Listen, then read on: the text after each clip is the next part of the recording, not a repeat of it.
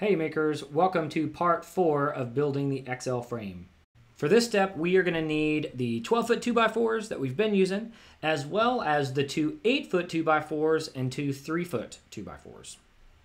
First, we're going to lay the 2x4 by 8-foot vertical frame legs on the floor and write vertical frame legs on them. And then we're going to write bottom on the ends of each, so we always measure from that same side.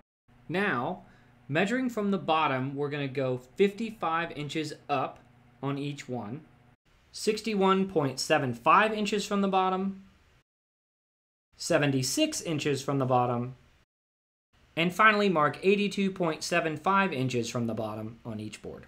Once we've made these marks on each one, we're going to use the speed square to draw a straight line across on these marks. So we can use the speed square on our face of the board across the edge and then draw a line on each one of our measurements. For this next part, we need to find the exact center of our vertical frame leg. So measuring from the edge, so on the short side, we need to measure all the way across and then divide that by 2 to find the middle, and then draw that center mark on each one of our lines that we made with the speed square.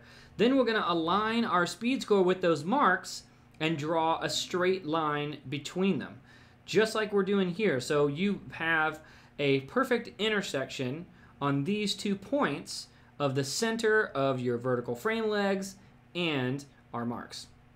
Repeat that on the other side and we'll be ready for the next step.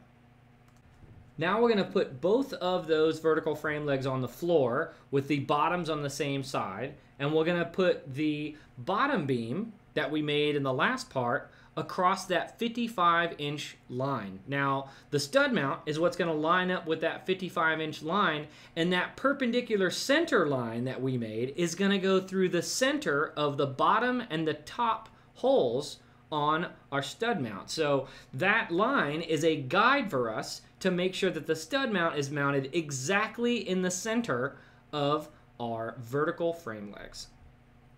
Now we're going to line our top beam up with the 76-inch line. So line up the larger side of the stud mounts on that 76-inch line and ensure that the perpendicular center line goes through those center holes of our stud mounts. Once we have them lined up, then we're ready to screw them in. And again, make sure that they're perfectly squared for our frame. It's very important that it's square. Now we're going to attach the horizontal legs. So grab our 2x4 by 3-foot boards and write back on the ends of each one. Then we're going to align that back end to the inside of our vertical frame legs at a 90-degree angle. So you can see right here it's going to be flush with the bottom at a 90-degree angle on the inside. And then once we know that that's there and attached, we're going to use 3 long wood screws to attach them in.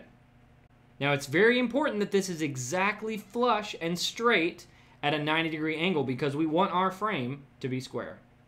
Once you have your legs and your beams all attached together, then I'll see you in the next step.